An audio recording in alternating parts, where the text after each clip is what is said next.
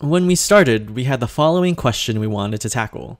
How can we transform our grass lawn into a lush garden? It's a daunting task. We started with using cardboard as mulch to cover sections of the lawn and smother the grass in that area. Sheet mulching is a technique of laying cardboard or newspaper over an existing lawn and then topping it off with wood mulch. The layers break down naturally to feed the soil with microbes, creating a vibrant ecosystem which is going to make the soil nutrient-rich that make for healthy and vibrant plants. Sheet mulching is also an ideal way to suppress weeds. To replace lawns, the best time to sheet mulch is typically in the fall to take advantage of the rains, but it can be done anytime. We broke the yard covered with lawn into sections so as to not make the project too daunting. We did it all with lots and lots of manual labor of love. Since the yard is dominated by a grass lawn, we had to find ways to smother the grass so we can increase the planting area. What allowed us to achieve this conversion of the grass lawn is sheet mulching. Sheet mulching is key. We worked out the symmetry of the planting areas that worked for us and outlined the areas of where the plants and trees are going to be, using flag markers, strings, and rocks to mark the borders. This way, we identified how wide the garden paths are going to be. We made sure to include pathways through the garden so we're not trampling all over the plants and veggies while watering, or even just admiring and inspecting the garden. We left the pathways as grass, and we do not mow these grasses regularly. Here are some of the things we wanted for our garden.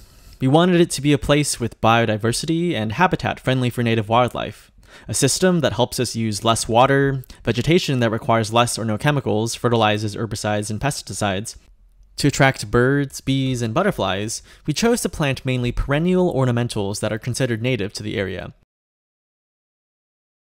From our research, replacing your lawn with plant types that have grown and survived in your region helps build healthy soil and create a place for birds, butterflies, and bees, and other wildlife you otherwise would not normally see with a grass lawn.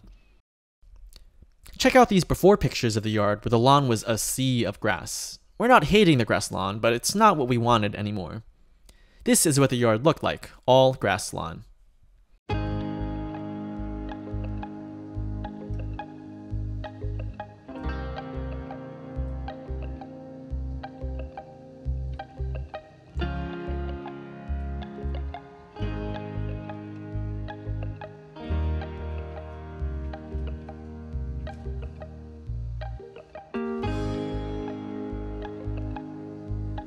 If you cannot find any cardboard, approach businesses, or consider dumpster diving if you feel safe doing it. Clean up the cardboard of any plastic, tape, and staples, and use the brown cardboard, not the shiny ones with lots of print on it. Here's how we converted the grass by sheet mulching. 1. Outlined the desired garden area. 2. Covered the area with cardboard, overlapping the pieces generously to prevent weeds from popping through. 3. Added a layer of compost and a layer of mulch on top of that to ensure we smother the grass and keep everything looking tidy. 4.